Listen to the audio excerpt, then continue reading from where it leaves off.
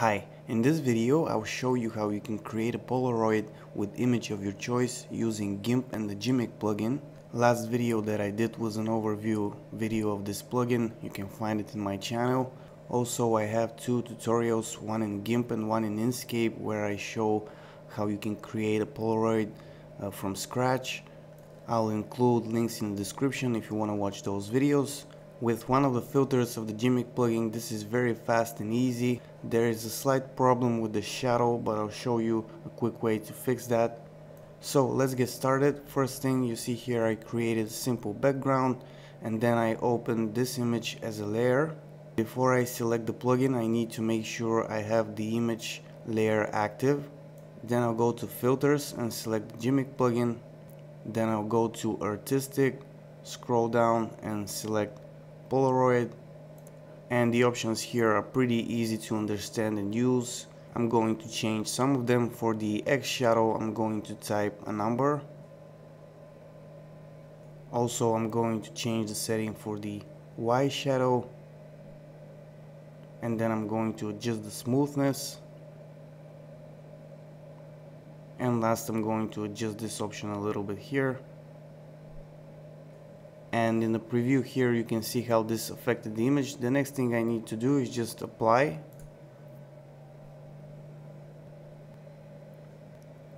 And then I'm going to close the plugin. And you can see the problem with the shadow that I was talking about earlier.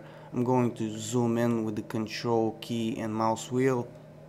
And you see how the shadow ends here. It doesn't make a smooth transition towards transparency, but this is pretty easy to fix. I'm going to zoom out and then I'm going to select this tool, select by color. Then I'm going to adjust the threshold to the maximum of 255, and then I'll just click on the image. After that I'll go to the select menu and select shrink, and here I'm going to type 50 pixels, but this number depends pretty much on the size of the image, so you can use another number here. Then I'll click OK. Then I'll go again to the select menu, and this time I'll select the feather option, and again I'm going to use 50 pixels. Click OK to apply the effect.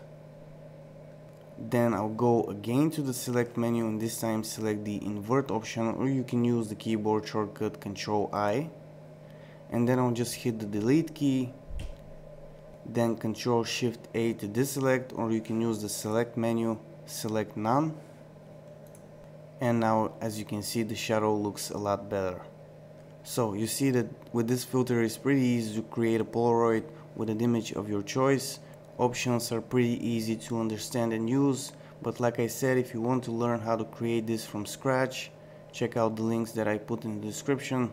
And that's it for this tutorial. I hope that it was useful. If it was, subscribe, like the video. That's it for now. Bye.